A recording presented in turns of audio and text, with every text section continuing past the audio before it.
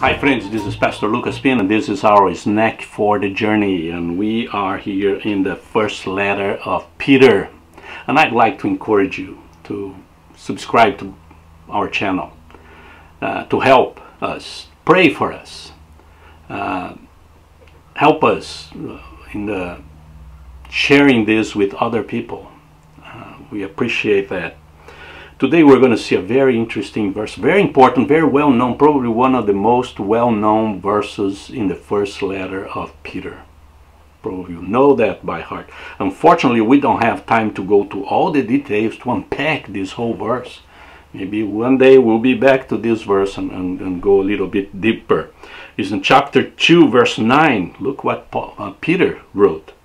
But you are a chosen people, a royal priesthood, a holy nation, a people belonging to God, that you may declare the praises of him who called you out of darkness into his wonderful light. It's a lot of things here. It defines who you are and why we are the way we are, and what we're supposed to do with that. Right? So it's a lot of stuff to unpack, so we don't have time to peel all the layers there.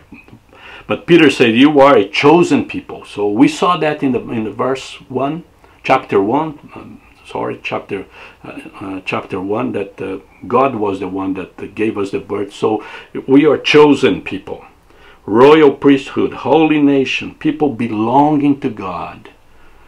And John in the Revelation will say, and Paul said in the book of Acts to the elders, he said, the church that God bought with his own blood. So we belong to God. We belong to God. And what we're supposed to do, we're supposed to declare the praises of him who called you out of darkness into his wonderful light. This is what we're supposed to do.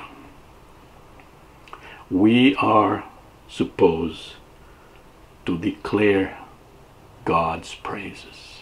We're supposed to exalt God. We're supposed to praise God. We're supposed to share God, his power, his salvation, his mercy, his grace with everybody, because he called each one of us from the darkness to his wonderful light. You were called from the dark and the darkness to his wonderful light. To do what? To tell people how good God is, how gracious God is, how wonderful God is. This is what we're supposed to do. To tell people, look at you. God took you from the darkness, brought you into light, made you a chosen people, royal priesthood, holy nation. Look at that.